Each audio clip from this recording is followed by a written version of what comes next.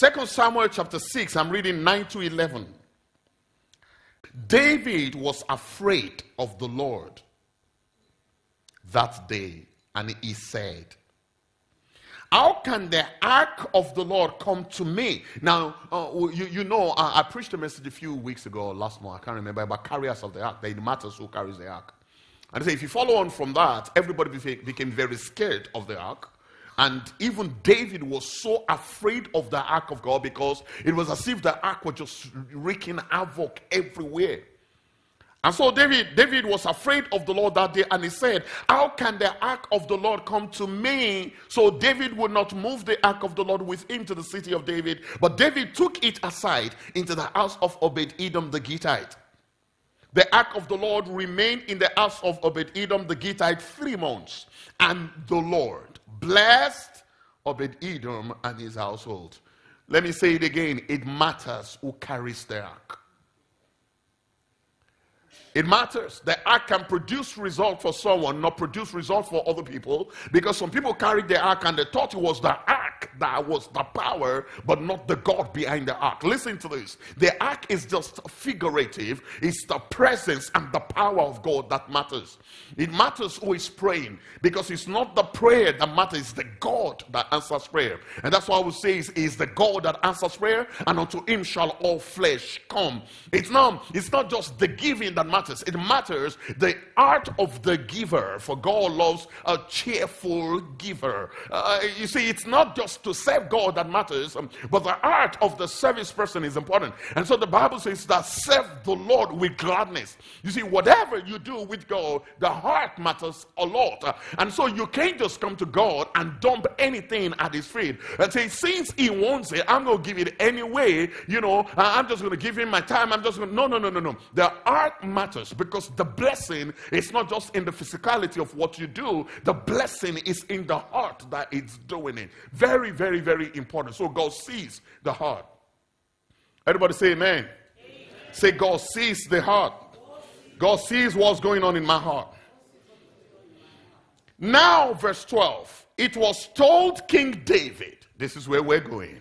It was told King David, saying, the Lord has blessed the house of Obed-Edom and all that belongs to him because of the ark of God. The same ark that destroyed the Philistines, the same ark that people were afraid of. So David went and brought up the ark of God from the house of Obed-Edom to the city of David. How? With gladness. And David brought the ark of God with gladness. The heart matters. The heart matters. He brought the heart with gladness. The heart matters. Your heart matters in everything you do. Please, if you can't get your heart into it, don't even go there. And that's why the Bible talks about the kings, and it's talking about people who serve the Lord without their heart, and those who serve the Lord with the whole of their heart. You wonder why God loves David so much. He wasn't the best of all human beings on earth, but he has a good heart. The Bible said David is a man after God's heart. He seeks after God. And that's why we write things like, seek my soul, he says to me. My heart reply, your face I'll seek. David didn't say, seek my soul, he says to me. My mouth reply, your face I seek. No, David said, seek my soul, he says to me. My heart reply, your face, O Lord, I will seek. Your heart matters. My heart matters. If you are in a place without your heart, you're wasting your time. If you're in a marriage without your heart, you are wasting your time. Because there are people in relationships that is just their physical body that is there, but their heart is not there. You can't get the best from any relationship if your heart is not with it. And people wonder sometimes why they have a lot of marital problems, but your heart is not even there. It's just a contract on a piece of paper. You're just doing it because you don't want anybody to talk. You're just still married because you can't go through the pain of divorce and the shame of it, you think. But it's worse off because our heart is not there.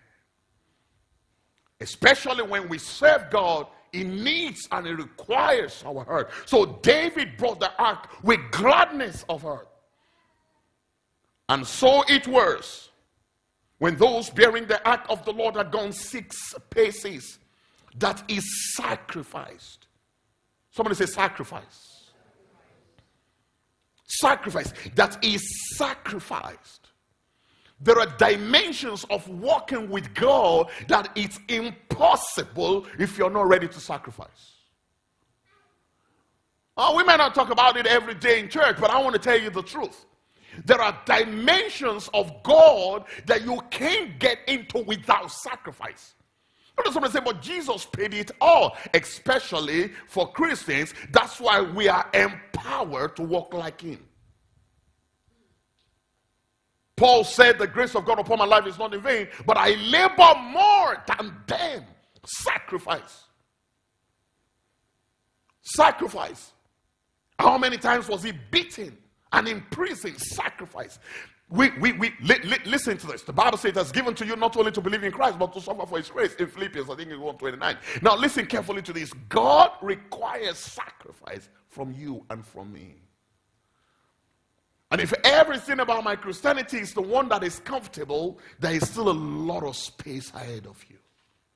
God likes you. You're still blessed. You're not cursed. But there's still so much you can do for God if you know that your present life and service to God there's no sacrifice in it. Yeah, no, I know some of us it's a major sacrifice for you to be in church today because it's cold. Say amen. Some of you would like to just be under the duvet. Keep on sleeping. But thank God that you were delivered from under the duvet and you came to church. It's a sacrifice to serve the Lord. It's a sacrifice. So David brought the ark with gladness and sacrificed. He brought the ark with gladness and sacrificed oxen and fatted sheep. He sacrificed oxen and fatted sheep, not lean sheep. Not, I don't know if you heard this word before, not stingo sheep. Have you heard it before?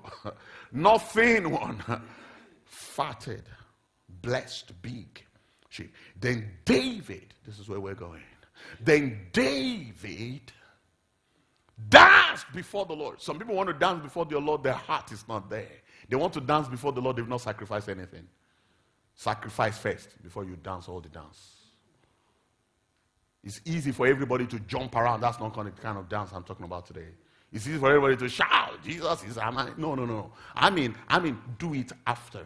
Your heart is given to God. Do it after your means are given to God. Do it after your heart is given to God and you have sacrificed. I'm talking about that kind of dance. The dance that David danced, he danced after his heart was captured for God. He danced after his sacrifice for God. And this is not just some random show of skill that I can dance.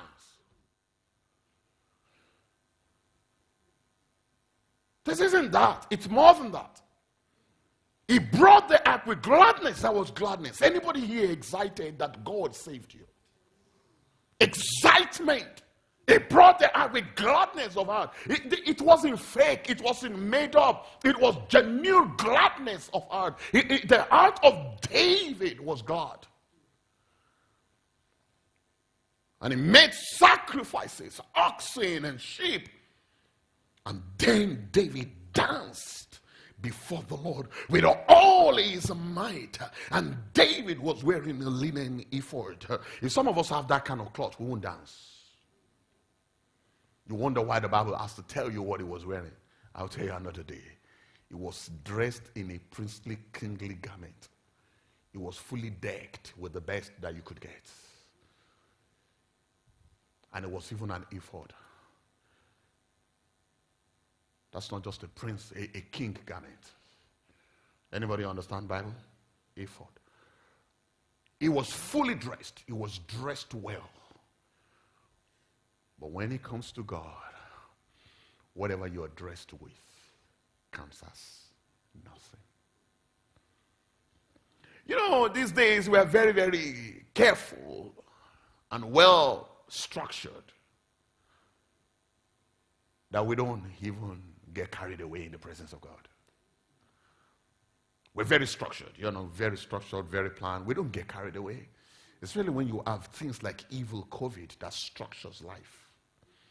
You can't shake, you can't talk, you have to behave as if you're a masquerade. You know, all of those things that we have to do.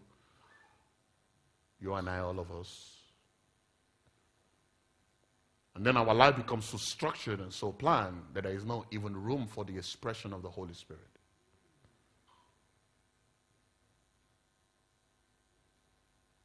And then we get used to it. And so even when on your own, you can't even scream. You can't shout. You can do anything, even when there are no restrictions.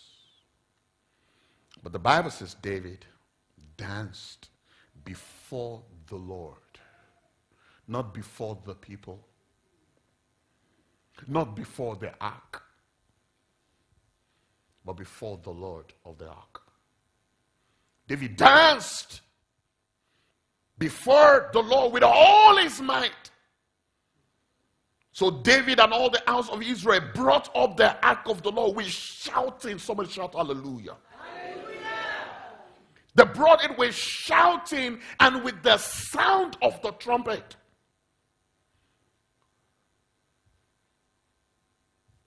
Today, my message is simple. You have to learn to dance like David danced. This one, we've been talking about jubilation. Jubilation, when I mention jubilation, I know the first thing that comes to your mind is jubilee, but I'm not going into all that exegesis. Well, you see, I'm just talking about jubilation as in celebration. When you hear the word jubilation, you know it's talking about excitement. But you know what we can learn from David? Jubilation is not complete without expression. You cannot be jubilant and be quiet.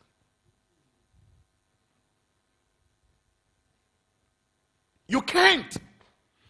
In fact, you can't. You cannot be jubilant and be quiet. You can be full of joy. That's different.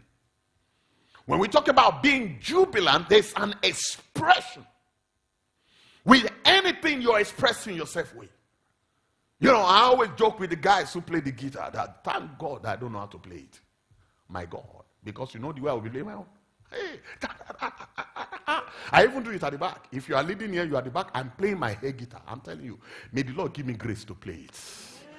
May I also be diligent to learn. Now, some of you like that kind of prayer. Receive grace. From today, begin to play keyboard. You say amen. You think God is not a God who believes in hard work. God is a magician who does not respect hard work. No, he does. Amen. Anybody here wants to learn how to play keyboard? You see, you won't put your hand up again. Now, people who have faith, just do it. Be ready to work hard. Praise God. Just by the way, some of these guys are ready to train you 25 pounds per hour. Amen. Please, don't let anybody come to you without my permission. You know, these guys, they are too good. They'll just say, hey, okay, uncle, don't worry. Let's just do it like that. No. Bite the truth and sell it not.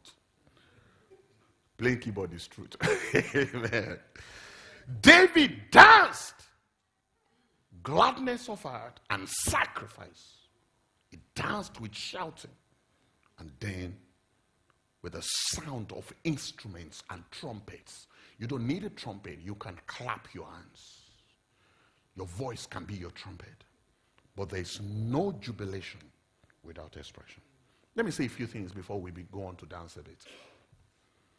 Jubilation is important. It's an expression that you genuinely know and accept the greatness of God.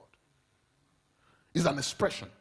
That's why, it's an expression. It's an expression. It's like the similar word to it in the Bible is when it says, rejoice in the Lord. Always, I say again, rejoice.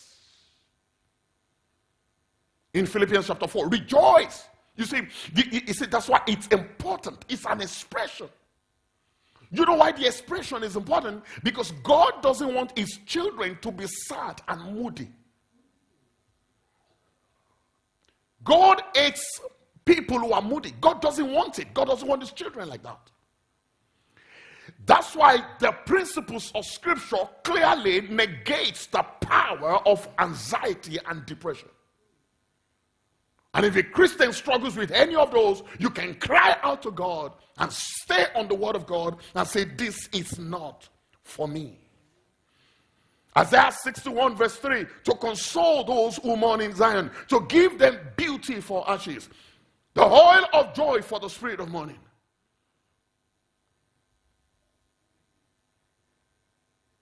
The garment of praise for the spirit of heaviness. Is there anybody right now feel heavy in your heart? You have the garment of praise.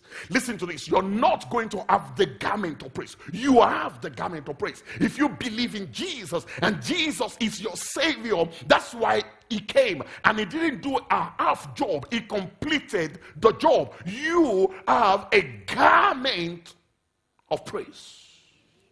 A garment. Glory to God. Not a vest, a garment.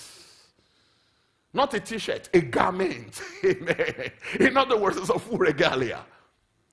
Look at some third person. Do you know I have a garment of praise? Third person, if you can see it, you are blessed. I have a garment of praise. Garment of praise. That they may be called trees of righteousness, the planting of the Lord, that he may be glorified. Hallelujah. I'll read a little bit more of Isaiah 61. Isaiah 61, 10 to 11. I will greatly rejoice in the Lord. I will greatly. Let's say it together. I will greatly rejoice in the Lord. I will greatly rejoice in the Lord. My soul shall be joyful in my God. He has clothed me with the garments of salvation. He has covered me with the robe of righteousness.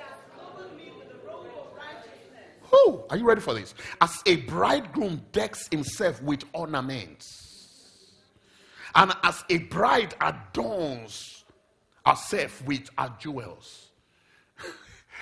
Let me just cause trouble here a little bit.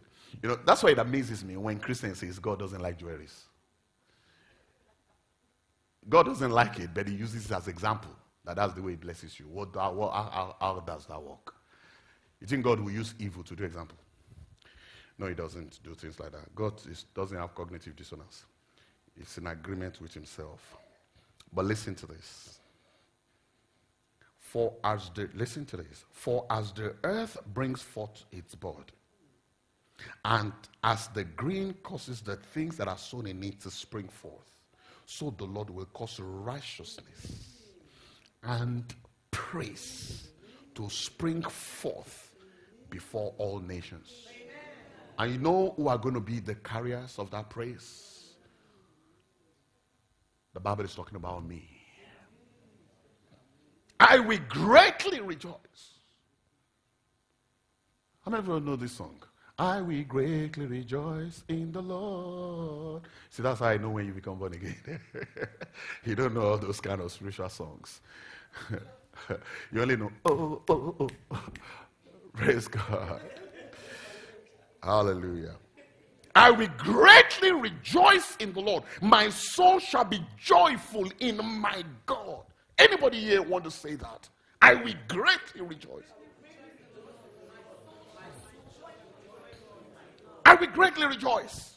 Regardless of what is happening, I will greatly rejoice. The word there is will. It's a choice I have made. Not waiting for things to fall in line. It's a choice I have made. I will greatly rejoice. I can scream and shout and laugh anytime, regardless of what is happening around me, because he has crowned me with his righteousness. I will greatly rejoice. You have every reason to rejoice. Let's look at this dance of David. Just one or two things about it. It takes a lot of humility to dance like that. There's a level of expression of service to God that if you are not humble, you won't do it. Some people, just to tell their colleagues that they are Christians, they can't. They can't. They won't. They will not. People don't even know you're born again. It takes a lot of humility and self-denial to dance the way David danced. Come on, king. That was why the wife looked at him and said, "You are a disgrace, King David." He said, "You dance like a commoner." She said, "Look at you, David. You call yourself a king. You're dancing like this? With all this dressing, with all this title, with all of this throne. You dance like an idiot. You dance like the commoners." She was right. Just that she didn't know that not before God. She was right in the calculations of men. But in the presence of God, let every other name fade away. It's a lot of humility. And I want you to have that kind of a humble heart. We're back to the heart. Have that kind of a mind, which was also in Christ Jesus, who being in the very nature of God, consider it not robbery to be equal to God, or something that he should lay hold on and grasp. He let it off. It takes a lot of self-denial, a lot of humility, a lot of loss of reputation for you to dance the way David danced. And for us, for some of us, this dance might mean many things in our life. This dance might mean a lot of expressions in our life. It might mean standing up to proclaim the name of the Lord. It might be standing up for the truth. It might be just letting people know that you are sold out to God. It takes a lot of self-denial to dance the way David danced. And that was why the wife couldn't understand why the guy was dancing like a commoner. David said, "Oh, God bless David." David said, "I would rather be a doorkeeper." Where? David preferred to be in the house of the Lord than be on the throne. See, I was glad when they said to me, "Let us go to the house of the Lord." One thing have I desired. David was happier in God's presence than on his throne. Until you are happier to be with God than your throne, you've not started. Until you are happier to be with God than to be on your throne. On your throne, where all the titles are. On your throne, where you command things around. On your throne. You know, some husbands are on the throne. The throne of the husband. They don't come down from the throne.